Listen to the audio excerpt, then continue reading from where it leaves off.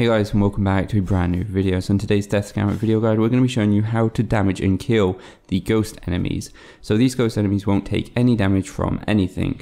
In my opinion, this is a bit of a nudge at the ghost enemies in Dark Souls 1 in New Londo Ruins, because the way you kill them is pretty similar. Not the exact same, but it's pretty similar. So just like the ghosts in Dark Souls 1, you have to use a specific item to be able to damage them.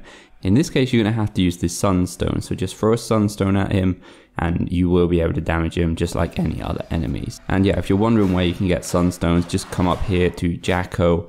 He will sell them to you in the central area, and you can also farm them from some of the crystal enemies. So yeah guys, hopefully it's helpful. If it is, please go like and subscribe, and we'll see you next time guys.